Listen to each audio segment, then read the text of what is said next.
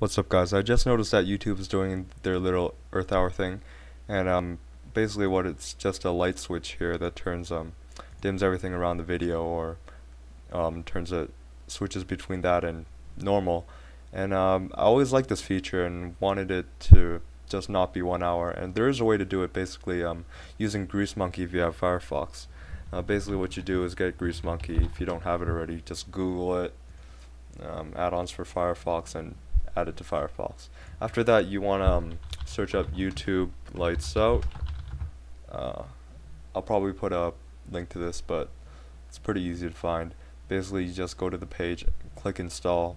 It's like a few confirmations and that's it. Basically, what it does is, if you can't see it because I'm recording with Fraps right now, and it's recording my browser. But you click the button once, it'll dim everything around it. You click anywhere again, and it'll turn everything around it completely dark. Can't see it obviously, but that's what it looks like. Picture a video here, and everything around it's dark. And you just click anywhere again, and it'll turn back to normal. It's pretty simple.